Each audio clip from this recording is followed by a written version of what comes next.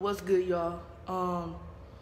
I don't usually, do this when, I usually don't make videos and stuff, when people pass away, but this shit like really fucked me up. This really hit deep. I'm still in shock. Like this is crazy. Like I still can't believe this shit. It's like 9 o'clock now, and I'm still just fucked up. Like it messed up my whole day. Like that was just couldn't function right. Like this is crazy. But if y'all didn't know, I'm pretty sure y'all know because it's everywhere. Kobe Bryant passed away earlier today. He was in a helicopter crash. When I was younger, I was really into basketball, and Kobe was like the #1 person that I looked up to. Like I wanted to literally be a female version of Kobe Bryant, bro. Like I wanted to shoot like him, want to do moves like him.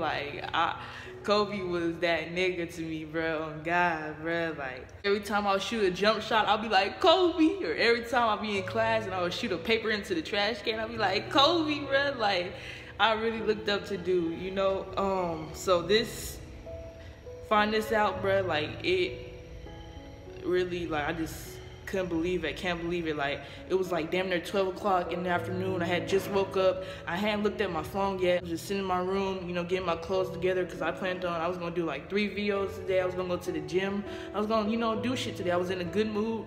And then my mom came in my room and she was like, look, and then all I saw was Kobe Bryant killed in a helicopter crash. And I was just like, and I was stuck that way for like 3-4 minutes. I was just like I couldn't move. Like I was just in shock. Like I didn't expect that shit like that.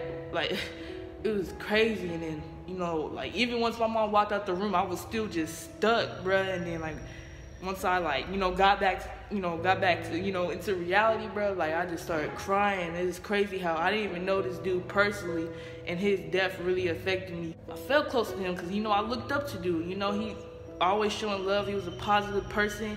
He did so much for the game of basketball. The game of basketball wouldn't be the way it was. He was one reason why basketball is the way it is, because of Kobe. He made some mistakes in the past, but haven't we all, still that doesn't take away what he did for, did for the community, did for the game of basketball. He can't take away his talent and how talented he was. He really is a legend. Also, the thing that really fucked me up even more is his daughter. His 13-year-old daughter was also on the helicopter too. There was like 5 people, and 2 of them was, 2 of the people was Kobe and his daughter. That even fucked me up more because she was only 13. Like she didn't even have a chance to live life, do all the things that she wanted to do. She wanted to play ball too. She wanted to be like her dad. I think they were on their way to a basketball game. Yeah, they were on the way to do something with basketball, contained to basketball. But yeah, that's just sad because I have a sister that's 9, and it's just like she ain't too far away from Kobe's daughter.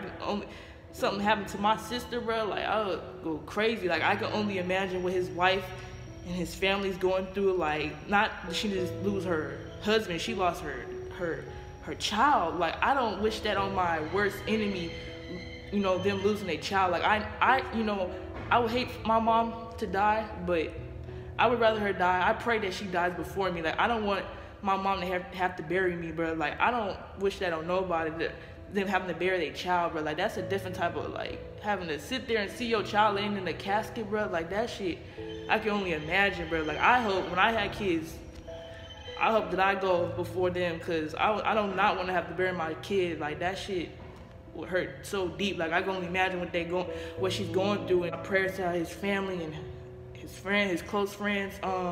I know not everybody prays, not everybody believes in God, but for the sake of his family, I would like to send a little prayer. I would like to do a moment of silence and asking y'all could like bow your head and just say a little small prayer, to his family. Just bow your heads and we're gonna just have a moment of silence in your head. Just say a little prayer. I just do that just out of respect for his family. So I'm starting now.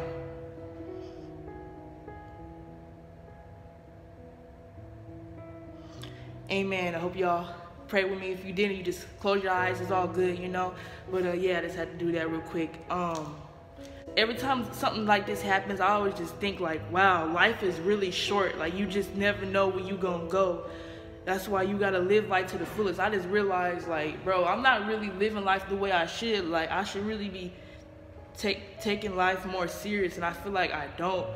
and I'm trying to start taking life serious, because every time somebody dies, like, I just think like, damn, life is really short. You know, I'm 19, just turned 19. I'm blessed to see 19. I got people that didn't make it to see, you know, 18, 17, you know, and I'm blessed to be able to, I was able to see those years of my life. You know, Kobe Bryant's daughter just died at the age of 13, and it's like, damn, she didn't even make it to see 21, you know, it's crazy. That's why, you know, you gotta cherish life more, you gotta cherish the people you love, tell people you love them, you know, because you never know when they're gonna go. You know, it's sad to say, but all of us gonna die. I'm gonna die, you gonna die, everybody that's on this earth right now, one day is gonna go. That's just how God set everything up. And, you know, we all have an expiration date, you know, just like milk. Milk has an expiration date, we have an expiration date, you know, to graduate from this earth. We gotta tell people we love them, you know, call your family members that you don't really talk to a lot, start calling them more, spending time with your family, spending time with friends, just living life more, because your life can be gone like that. Like, you can die 10 minutes from now. You can drop 1 second in 1 millisecond. Like, you can die right now, drop dead right now. Like, that's how it be. And shit like this makes me really realize, like, damn, life is really short. Life is too short to be holding grudges and staying mad at people for a long time. Like, just talk that shit out, you know, because this life's too short, you know, to be fighting with people, you know, like, just let that shit go, let the beef. I don't got beef with nobody. Anything negative that you've done to me, bro, I'm letting everything go. I don't have, life is too short to be holding on to all that shit, bro. I let everything go. Left all that shit in 2019. This year, bro, I'm just all about positivity and just grinding and just trying to, you know, make something out myself, you know. Kobe, bro, RP to the legend.